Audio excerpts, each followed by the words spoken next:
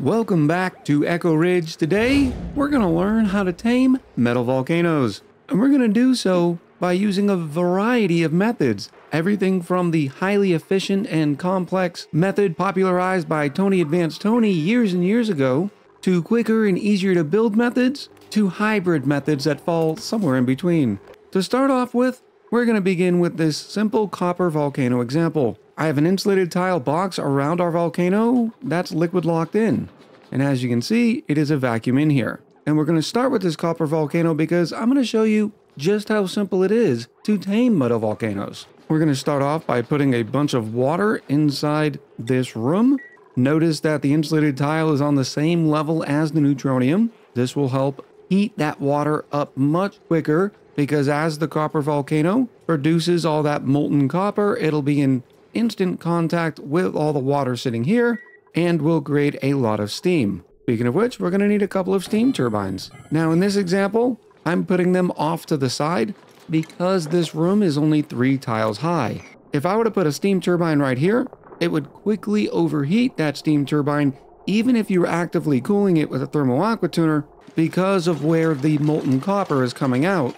Now as for the amount of water I'm going to be putting into this room, I like to go around 50 to 60 kilos worth of steam pressure. And in order to figure that out, we figure out how big the room's going to be when it's finished. In this case, it has an area of 45 tiles. Well, with my handy dandy calculator, I can take that 45 tiles, multiply it by our desired steam pressure. So let's say 50 kilos worth of steam pressure. And you can see we're going to need a total of 2,250 kilos worth of water.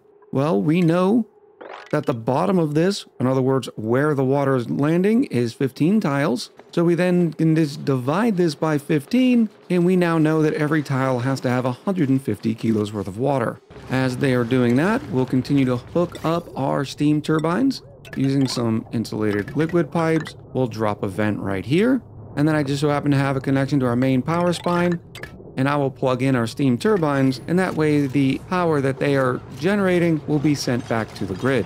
And after a short time, we have about 150 kilos worth of water in each tile. So we'll deconstruct our bottle emptier, and guess what? This metal volcano is tamed. We'll uncork it, and as a reminder, 2 tiles in and 2 tiles up is the tile that prevents the copper volcano from erupting.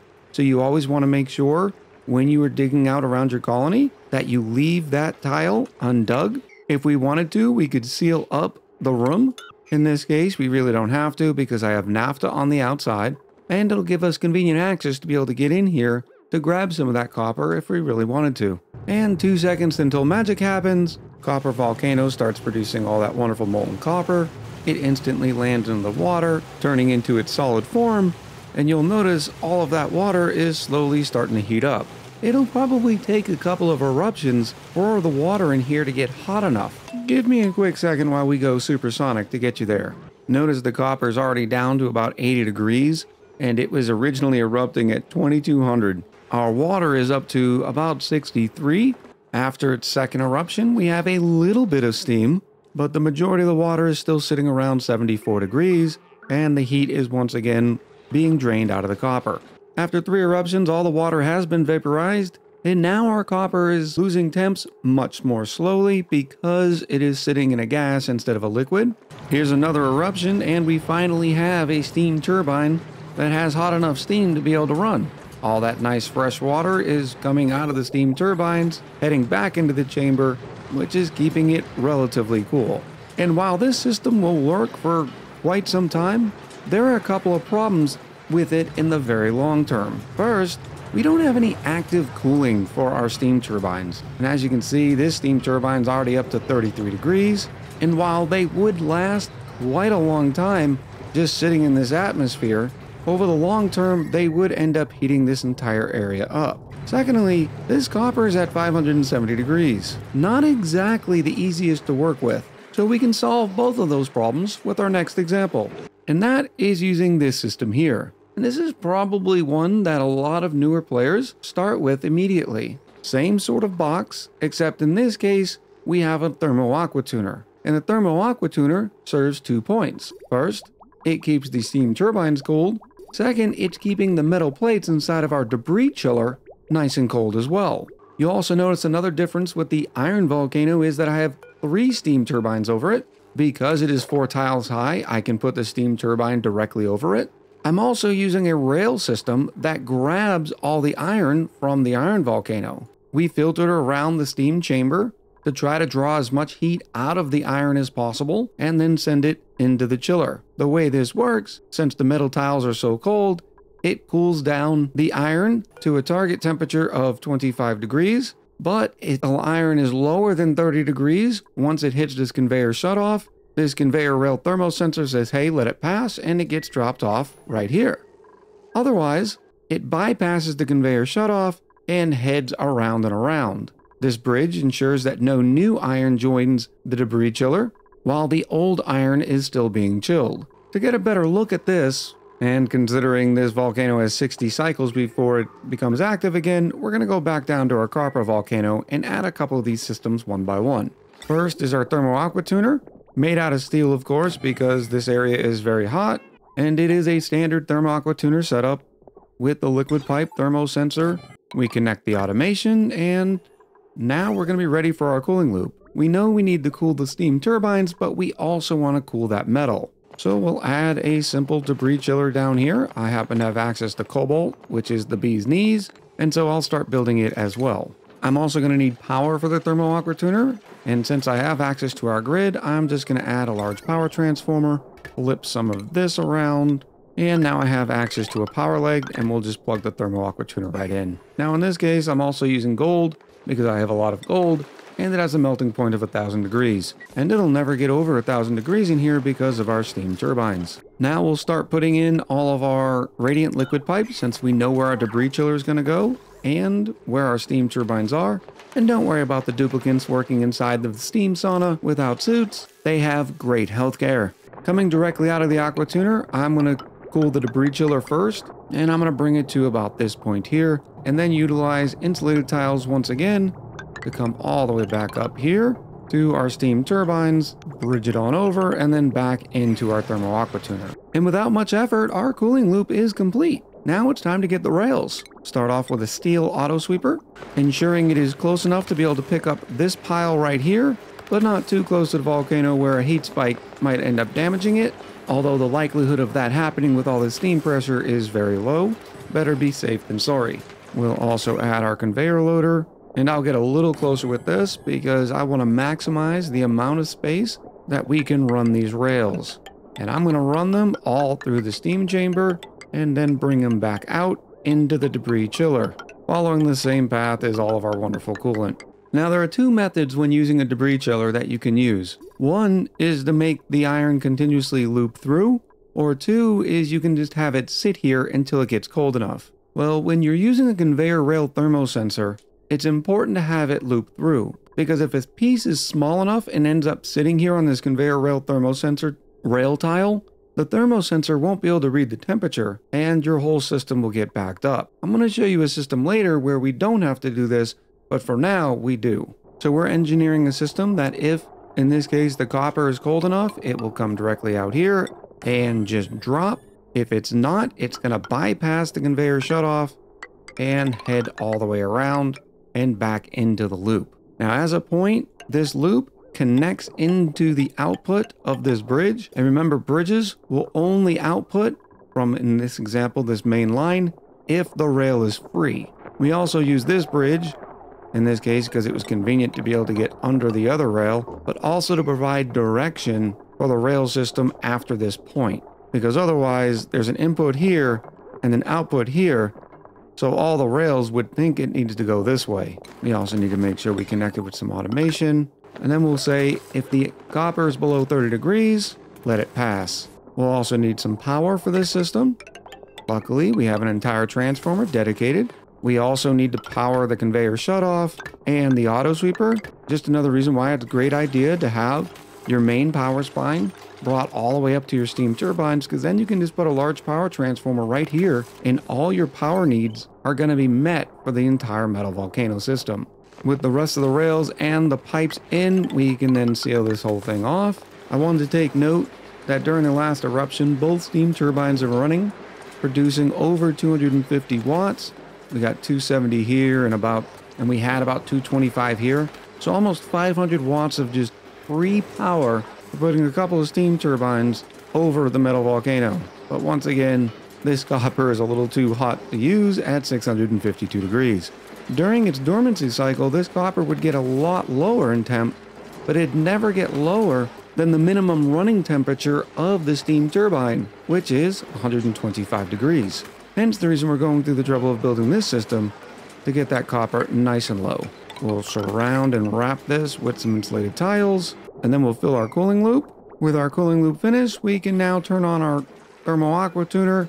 And remember, this is the temperature that's going to control how cold that metal will be able to get. And we don't want it the same amount as this thermo sensor. We want it a little bit lower.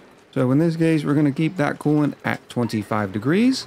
And it works out great because the thermal aqua tuner is just helping the volcano create more heat that's being gobbled up by the steam turbine. And it doesn't take too long at all for these metal tiles to get down to temps. We're already heading south of 30 degrees, which means we're ready to start picking up some copper. On our conveyor loader, we'll go to refined metal, copper. All that copper is then loaded on the rail, which is really going to help spread some of that temperature around this steam room. And it's entering the loop just as we expected. Notice that the copper on the rails is instantly brought down to some very decent temps. Thermo sensor is going to get its chance to shine, checks each amount. Yep, it's plenty cold enough. Go ahead and spit it out. Now, because we have so much copper, because of our backstock, these metal tiles will end up eating up, hence the reason they're going to go back around onto the loop. And when that happens, notice all of this copper sits, which is great because these steam turbines get more of an opportunity to cool it down. Now, some of the advanced and expert level players will have noticed one of the disadvantages of this system already. The copper is leaving the steam room right now at over 250 degrees, and this is copper that's been sitting here for a minute. And while the metal tiles and the thermal aqua tuner don't have much of a problem continuing to chill all this metal, all of the power potential left in this copper that, for instance, is sitting at 337 degrees is gone. Furthermore, we're actually paying to chill it by using the thermal aqua tuner. What if there was a way to leave all the copper in here to draw as much of the temperature out as possible before we brought it into a chiller? That is where this magnificent system comes in. Now, full disclaimer, the original design on this system was created by Tony Advanced Tony several years ago, and the community has sort of championed it as the de facto and default metal volcano tamer. And not only is this system very efficient, it's also self-powered. It is not connected to the grid. We're doing some very similar things in here. Notice our rails go all the way around here, where the gold in this case is eventually dropped here, and we have it coming out at around 30 degrees. But where this system thrives is in the fact that all this gold is sitting on this rail, and this rail doesn't move until a timer sensor tells it to.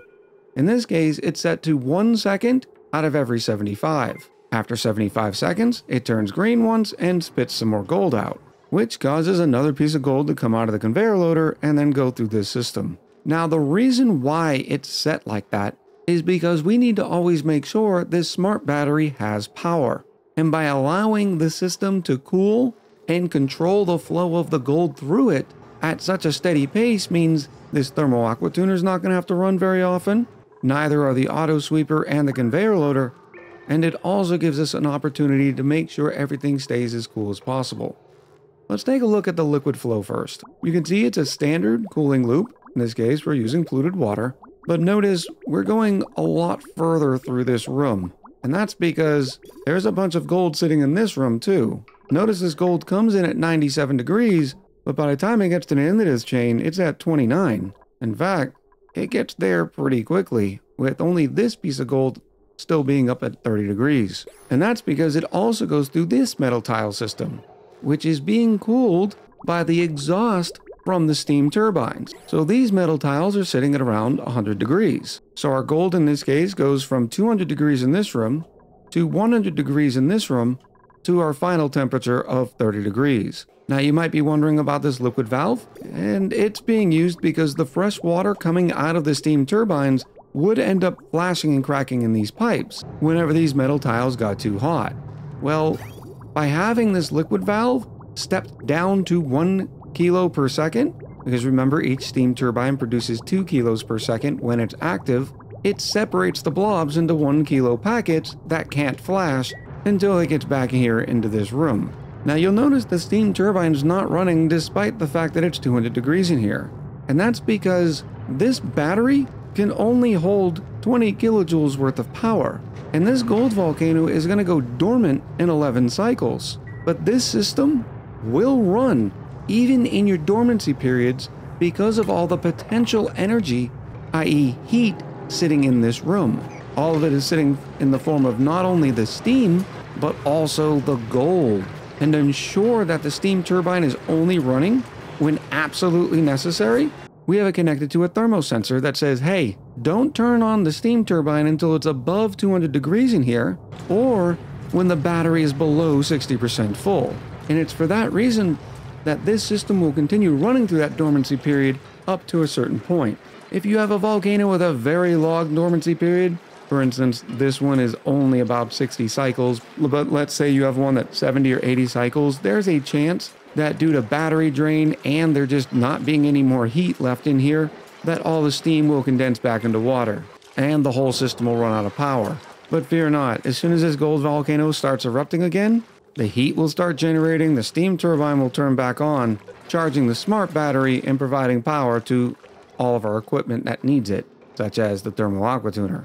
Now, truth be told, I love this system. It is highly, highly efficient. But there's one reason why it's not my favorite, and that's because of one of its benefits, and the fact that it's self-powered, which means the massive amount of power being generated by this steam turbine is not going back onto our grid. And there are times in our standard volcano tamer, for instance, right now, look at all the wattage being provided by these steam turbines. 440 watts here, 370 watts here, and there's no draw.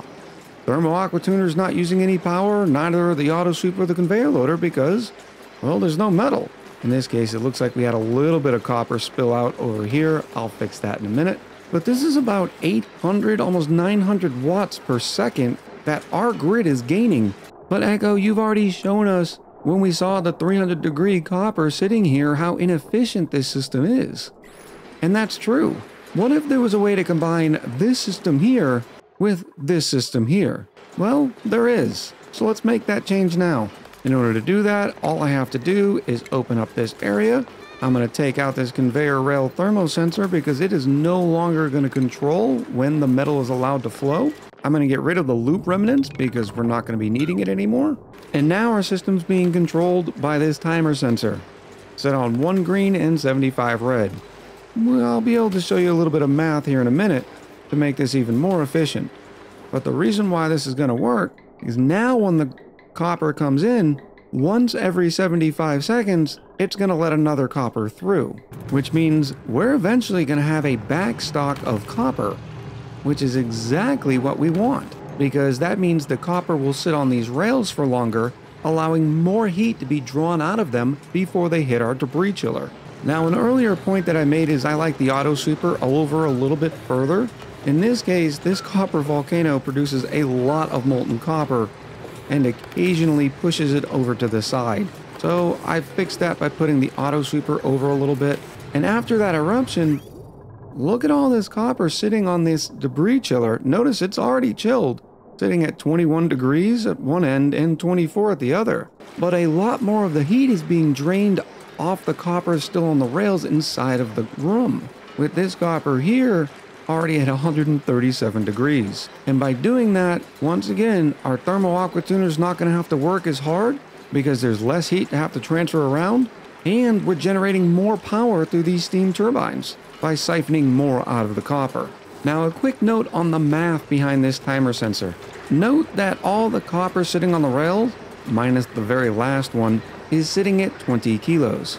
Well, if I wanted to make sure we're able to release as much as the volcano is generating, but doing it at the most efficient pace, we can figure it out due to the 20 kilo piles that it's moving. We know we have an average output of 317.4 grams per second, and that is over the life of this volcano. So all we need to do is take 20, divide it by 0.3174, and we do this because we want it in the same unit, in this case kilograms, and 317.4 grams is 0.3 of a kilo. And in this volcano's case, the most efficient you could get it would be 120 kilo pile for every 63 seconds. And again, it's because this volcano produces like a beast. In the case of this gold volcano, to make sure we still have gold sitting here even throughout its dormancy period, we can do the same thing. Take 20, divide it by 0.278, and we get about 72 seconds. In the case of this volcano over here, 20 divided by 0.2702, and we get 74 seconds. And most of your volcanoes are going to fall between 70 and 75 seconds. Hence the reason why, just as an easy number to remember, I just go 1 second for every 75. And if any of the case that you're like, well, I want more gold right now, but I still want to be somewhat efficient, just up the green duration. And that way, you'll get 2 little 20 kilo nuggets coming out every 75 seconds. The world is your oyster. So what else could we do to make this design even more efficient? Right now, we're generating power, and yet our batteries are chock full. Hence my final update for a design that I think is the most efficient, not only for your metal volcano's closed system, but also for efficient power management in your colony itself. And the update is pretty simple to manage. Step 1, we're just going to add a battery and make sure our steam turbines are connected to it via automation wire. I like to set the battery at 9060, which is usually near the first power sources to be activated in the colony. For reference, the only one that is active more than 9060 in this colony is the hydrogen generator that is dealing with all the surplus hydrogen from our SPOM, and it's set on a 9080. Now the steam turbines won't run unless the battery says they have to. But that could be an issue, right? What happens in the point where we just don't need very much power, and this volcano keeps erupting and erupting, and the steam in the room passes the overheat temperature of all this equipment? Well, for that, we just add a thermosensor and tie it in with the automation on the steam turbines. I like to put it as close to the volcano and the equipment that is most vulnerable as possible. So I'll put it right here and then tie it in directly to the same automation wire that is connecting the batteries to the steam turbine. And then we just set it to above 200. And now these steam turbines will not run until A, the smart battery and the grid needs it, or it's above 200 degrees, which allows all that valuable heat to be drawn out of the copper as much as possible, and we're only using that power whenever our grid needs it. At this point, this copper volcano is 100% tamed and will last the test of time. We've sealed it in, we got rid of the liquid lock, and on top of that, I think you've gained about as much knowledge on taming metal volcanoes as I have to give. Before we head out, I'm going to show you some schematics just in case you want to duplicate any of these systems. We'll start with this system here. First, the plumbing. The rail system. Of important note with the rail system is make sure you do not put rails in front of these 2 tiles on the volcano. This is where that molten metal spawns and will melt your rails very quickly. And then the automation, and then we have the power, and then of course some settings. We have this battery set on 9060. We have the liquid valve set on 1 kilo or 1000 grams per second. We have this timer sensor set on 1 green and 75 red. And we have the cooling loop set at 30 degrees, although you can set it to basically any temperature you want. There is a requirement in this situation to add some temperature shift plates. Because this system is so tight and closed in, you need to be able to spread the temperature around a little bit more than you do in this system. And then over on this system here, here's our plumbing, here's the rail system, here's the automation, and then we have the power. And as far as settings, your thermosensors are always set around above 200. The thermosensor is at 25 degrees, and the timer is set out of 1 out of 63. But again, 1 out of 70 or 1 out of 75 is going to be close enough to get you what you're looking for. During all these examples, you will have noticed a different amount of steam turbines in front of each volcano. And that has to do with the type of volcano that we're taming. My personal recommendation, for iron volcanoes, I like to put 3 steam turbines. For gold volcanoes, I use 1. For everything in between, I used to, such as in the example of this copper volcano and this cobalt volcano. Also take note that is only on my hybrid design, whereas this design here, you'll only ever have one steam turbine. In fact, even with the hybrid design that I've done, you can easily get away with less steam turbines, and what you'll probably end up with is a longer term power supply versus that burst power that more steam turbines will provide you. Well, I hope you've learned a ton about metal volcanoes and enjoyed yourself while doing it. Let me know in the comments below what you thought of these designs and any modifications you would make, or if there's a specific design that you prefer. Until next time, much love, happy gaming, and I'll talk to you soon.